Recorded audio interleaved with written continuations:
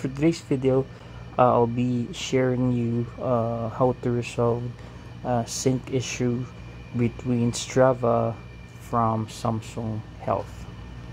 Okay, so try to notice the last entry or the last activity that I have here, which is evening swimming, right? So first thing that you need to do is go to your Samsung Health app, click on more options, click on settings, and then make sure, of course, that under connected devices, Strava is enabled or turned on.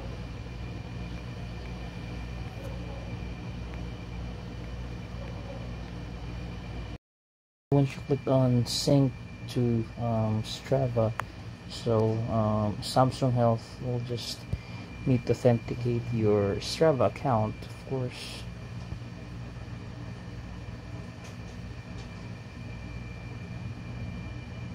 Just do it again, this one. Okay, authorize, of course.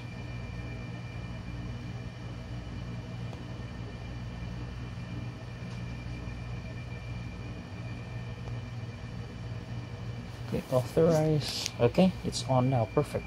So steps that you need, other steps that you need to take. So you just need to go to your phone settings.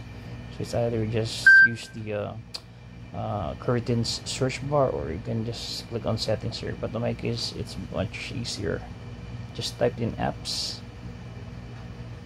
So what we need to do is we need to allow specific permissions for both Strava and Samsung Health. Let's go to apps.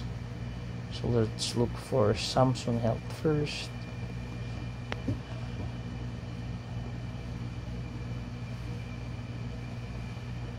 Okay, permissions, and then make sure body sensors and physical activity is good or is allowed. And then for Strava, same thing.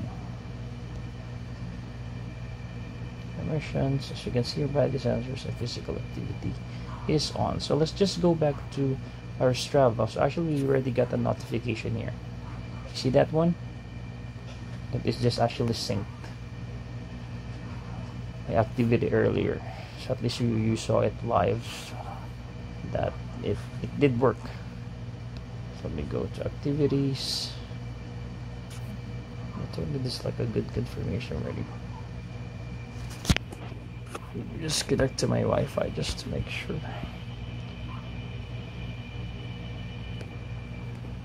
Okay, there you go. As you can see here, today at 5:45 a.m.